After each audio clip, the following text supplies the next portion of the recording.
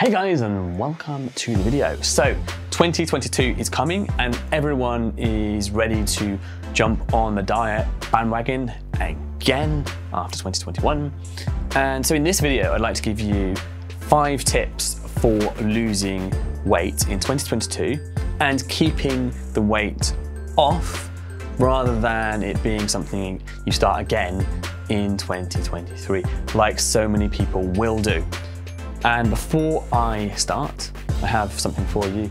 I have a webinar which I go over the 3 steps for solving emotional eating. So emotional eating is something people struggle with a lot and it stops people moving forward with their weight loss. So if you're interested in finding out more about that, I have put a link down in the description below. But for now, let's get into the video. Right, so tip number 1 is don't try the same thing again. So a lot of people tell me, oh, I did Slimming World before and it worked first time, so I'm gonna do it again. So if it worked the first time, why are you doing it again? Oh, because I did this or that or the other and I put the weight back on. So did it work the first time? Yeah, it did, yeah. But like, I just went off the diet. So wait a sec, did it work? Why did you go off the diet? Oh, I couldn't stick to it. So maybe the diet didn't work for you. It might have just been a short-term solution. And so this is a really important thing to understand. Not blaming yourself for failing on the diet. Maybe it was the diet that wasn't good enough for you. Maybe it didn't fit to you. Maybe it didn't give you what you needed to lose weight in the short term. Maybe it gave you some evidence that it did work because you lost some weight, but that gave you that false thinking of when you did fail on it, it was your fault. But don't blame it on yourself. Think about what the diet didn't have and what it didn't provide you and what it didn't teach you to keep the weight off long term. So what most people don't realize is that a diet is not really a food problem. Yes, food comes into it as an important part, but a diet is usually a thinking and decision-making problem. So not knowing how to make decisions around food, not knowing how to think around food and make the best decisions. And when you make a decision that doesn't help you towards your goal, you end up going off the diet. And this is what makes you fail.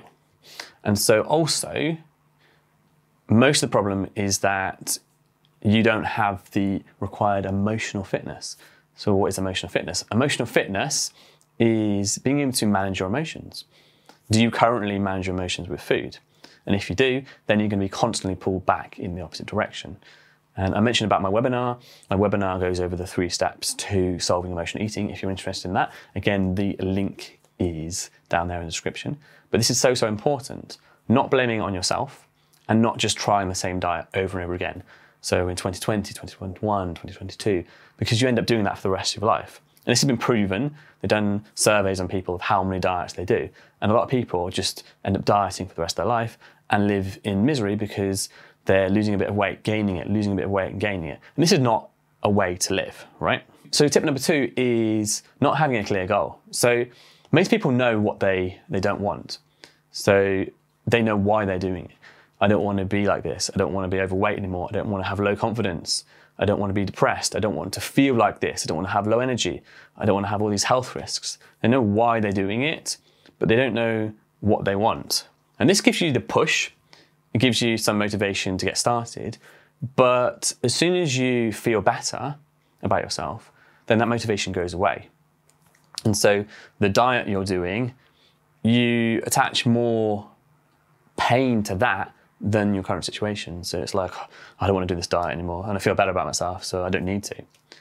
And so not knowing what you actually want, not knowing how your life will be and what you're going to achieve in great vivid detail, which will give you the excitement and the motivation to wake up every day to work towards your goal. But like I said, most people are driven by desperation. They know exactly why they don't want to be in this situation anymore. They're pushed, they're driven by their emotional pain to do something about it, but they have no clear direction and they don't know what they want. They just want to get away from their current situation, which is fine for short-term weight loss, but it doesn't give you long-term results. So this is so important. Sitting down and creating a vision for your future, vivid detail, make it emotional, what you actually want, all those things, how your life will be in every way, because this is what gives you that motivation and makes it exciting enough to put in the effort to make changes in your life. So tip number 3 is not cutting everything out after Christmas. So often people overindulge and feel like they have eaten too much over Christmas. So the opposite reaction to that is, or the common reaction to that is to swing completely the other way and think, oh, I've eaten too much, so I'm going to cut everything out. I'm going to go on a detox. I'm going to cut out sugar. I'm going to cut out chocolate. I'm going to be perfect.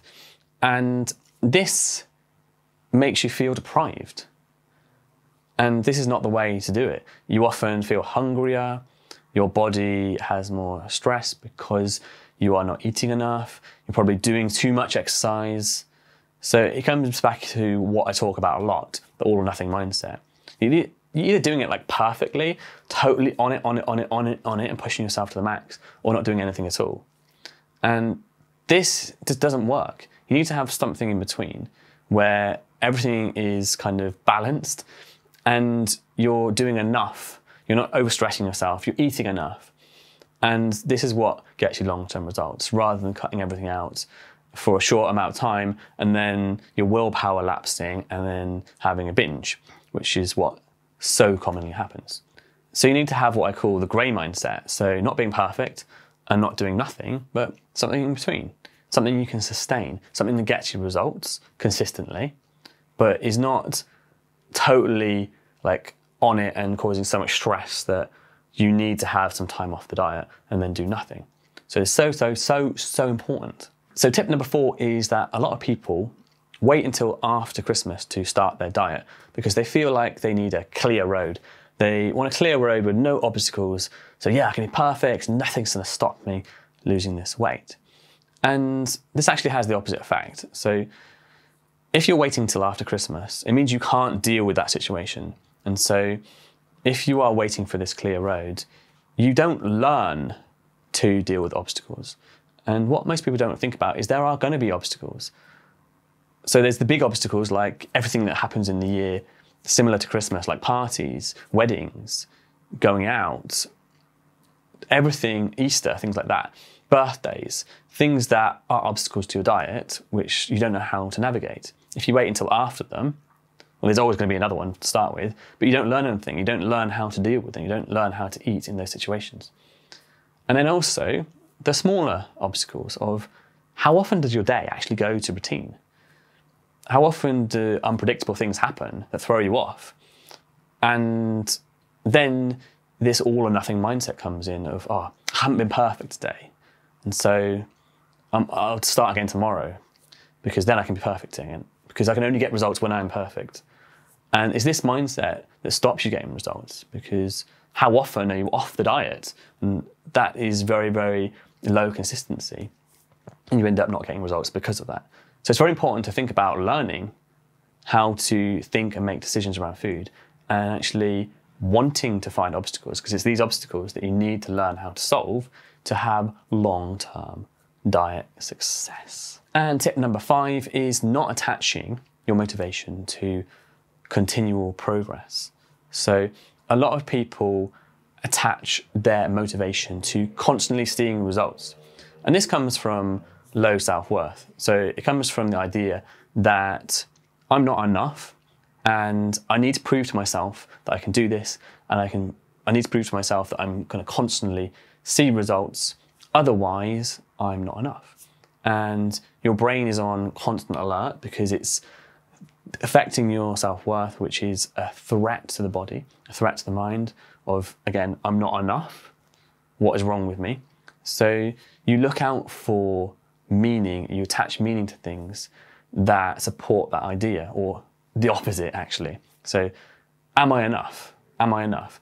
Am I constantly getting results? Am I constantly seeing the number on the scale go down? Is it constantly going the way I want it to go? And when you don't see it going the way you want it to go, your motivation is affected then. And how often does it happen? Let me know in the comments. Do you not see the number on the scale that you want to see? And then it affects your whole day. You feel down, you feel different, and it affects your motivation, your behaviors are different, and you don't carry out the behaviors that you need to actually get your results. So it's the subsequent emotional change that makes you or throws you off your diet progress.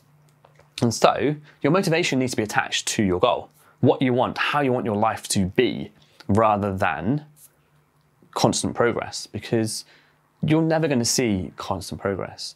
Nothing is a straight line. Any success has ups and downs. And like I said, if the motivation is attached to the ups and downs, then you're going to feel highs and lows. And those lows are going to be what throw you off.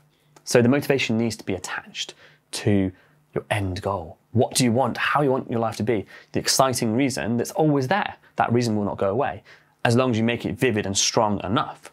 And so the expectation, yes, the progress will go up and down, but I will do what it takes to get to my goal. And having this is so powerful and stops you going off track. So these are the 5 reasons. Very simple, but things that people don't consider and don't know. So again, like I mentioned before, if you would like some help with emotional eating, I have a webinar, 3 steps to solving emotional eating. The link is down there in the description. I'd like to see you there if you do struggle with emotional eating, because I think this is very powerful for a lot of people and it will help them so much. If you've enjoyed this video, give me a like and comment down below. What have you found most helpful? Subscribe if you haven't subscribed already, and I'll see you in the next one.